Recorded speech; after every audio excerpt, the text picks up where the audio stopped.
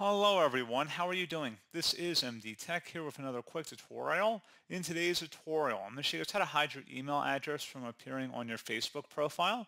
So this should hopefully be a pretty straightforward process here, guys. And without further ado, let's go ahead and jump right into it. So all you have to do is navigate over to your Facebook profile and select the About tab.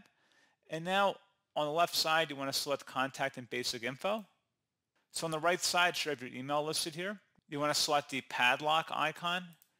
And then you can select Only Me. You can't really remove your email, but you can hide it. So again, if it's set to public or friends, select Only Me and then the Done button, and then it will not appear on your profile page publicly or to friends.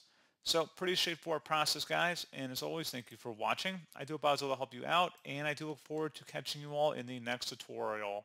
Goodbye.